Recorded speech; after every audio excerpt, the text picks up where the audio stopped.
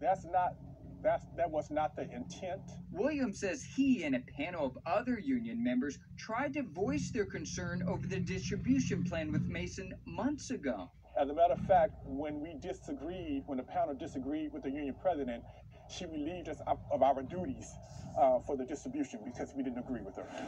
Under the settlement agreement, Mason was supposed to notify employees of the distribution plan in advance. Williams and Gillis say that didn't happen. And according to documents reviewed by the Reveal, Mason never submitted a claim for OT, but she's still eligible to receive thousands of dollars under the settlement terms she alone approved. She's a person who benefits from this because she did not have a claim for overtime. She told me that herself. I think what the president has done is for personal gain. Mason declined interview requests, writing in an email that this is an internal union matter and I have no comment. On the union's website, she wrote to members that your union stands by the formula and calculated payment amounts as being fair and equitable. Other CDC employees see it differently. Where does the union president get off on being the sole person to make a decision to give more money to people who didn't work overtime, cap off people who actually did have an overtime claim, so that many of them who may have worked a lot of overtime are going to be shortchanged? Some employees are now considering filing a complaint with the U.S. Labor Department. Yep.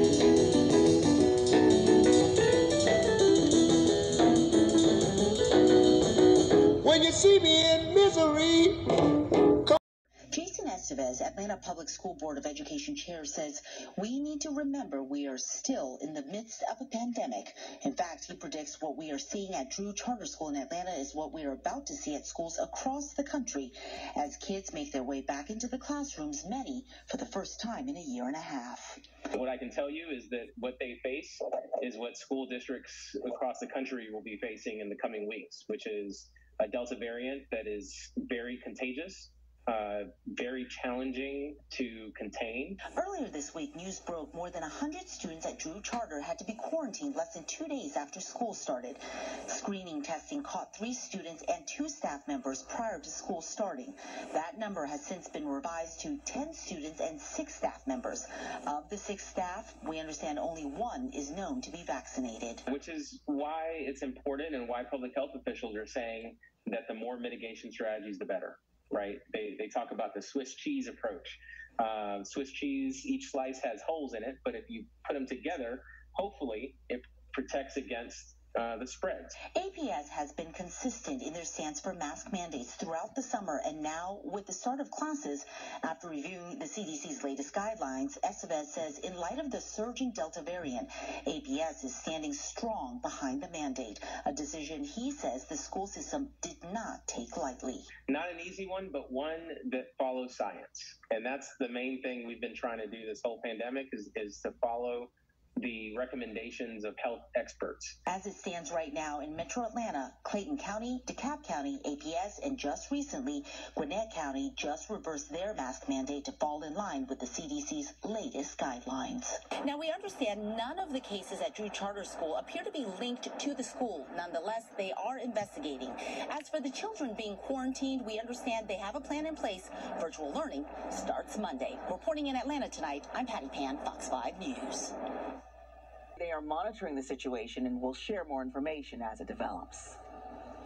Yeah, I don't know what that is. The outer limit. Forth right now, and with an executive order, and you make it clear, there will be no mask mandate in the school systems in the state of Georgia. Some parents tell me they will bite the bullet and have their kids mask up come August 4th. Others plan to remove their children from Gwinnett County Public Schools. If you feel like you need to wear a mask, I am all in support of that. But if you feel like your children can't breathe, they should be able to take their mask off. The organizers of this protest tell me they have filed a lawsuit against the school district. Parents will have until Monday to decide if their child will learn virtually or in person 2 days before classes start. In Gwinnett County, Brian Hill, Fox 5 News. and put the brakes on street racing in the area. The money will also pay for 4 additional officers specifically assigned to the unit, along with overtime pay for others assigned to the group. Well, the Justice Department has ordered the IRS to turn over President Donald Trump's tax returns to Congress. In a memo released today, the department from the airlines. It's been long enough. Mark Drury isn't buying the excuse. More than 400,000 passengers per year. Drury and his wife booked a Delta flight through ASAP Tickets to visit their daughter in Brussels. They paid $2,300, and that included insurance. But 7 months after COVID canceled the flight, they're still waiting for a refund, even after we got involved. All they've been doing is stringing us along. And my wife, who's been dealing with the majority of this, will tell you that they were nice when we were buying the tickets. And then when we stopped and wanted either some kind of satisfaction, that's when the communication just literally dropped off the map. For those of you who don't know, the Department of Transportation made it mandatory for the airlines to issue refunds for COVID-canceled flights. Delta is obligated to issue the refund, but not to the Drurys. Because ASAP purchased the tickets from Delta, the refund goes to them. A refund ASAP didn't even request until we got involved a couple of weeks ago. The San Francisco-based company claims they are waiting for Delta to mail them the check, saying, "We are sorry, and we understand this is very frustrating for the customer. We have not heard back from Delta on the refund status." Another ASAP ticket employee writes, "This does not depend on us." Yes, it does, because Delta confirmed this morning that it sent ASAP tickets the Drury's refund 6 weeks ago.